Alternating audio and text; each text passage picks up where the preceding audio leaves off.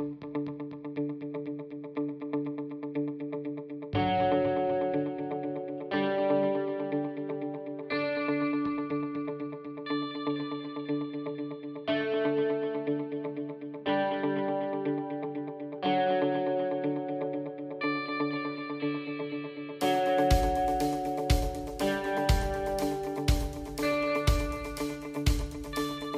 Heating and Air, the team ensuring your comfort. It's the Weather Xtreme video, the morning edition. This is for Monday, the 20th of April. I'm James Spann. Alabama's weather improving today with a clearing sky. Next chance of storms will come Wednesday night and Thursday morning. We'll take a look at that as we go. And first off, the progression of the storms across the state over the past 24 hours. Started off yesterday morning early with one nasty bow echo coming through Chilton, Coosa, Tallapoosa counties. Widespread wind damage with that. And then we had more storms late yesterday and last night, mainly over the southern part of the state, where the air was unstable. But those storms are pushing out. Dry air comes in today. We'll expect a clearing sky. That was the regional radar composite at 4:56. Thunderstorms coming through extreme south Georgia and northern Florida. Temperatures mostly upper 50s, low 60s to start the day. Birmingham at 60. We'll expect a high in the low 70s today. Got tornado watches for parts of North Florida and southeast Georgia, coastal South Carolina with those storms. Still a flash flood watch for Georgia. That'll be expiring soon.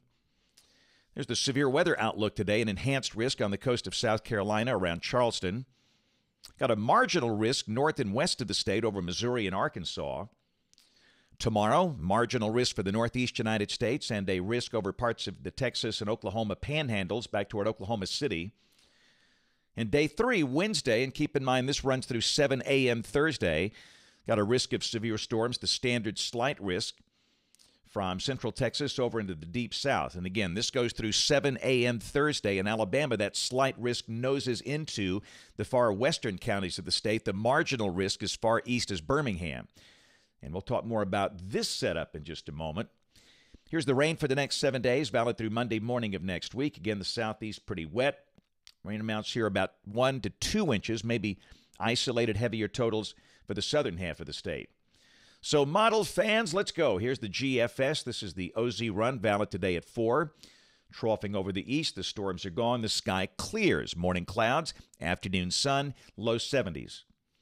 Tomorrow should be a dry day. Mostly sunny with a high in the mid to upper 70s. And then Wednesday, here comes our next system. Surface low is a little east of Oklahoma City. Clouds will likely increase, and rain and storms will likely move in here Wednesday night. This is Wednesday night, a little after midnight. From the GFS, got a surface low that's over Arkansas, European, almost the exact same spot. And then 1 o'clock Thursday afternoon, that surface low is north of Nashville. And at that point, the deeper moisture begins to move out. So it looks like a midnight to noon thing. Midnight Wednesday night through noon on Thursday.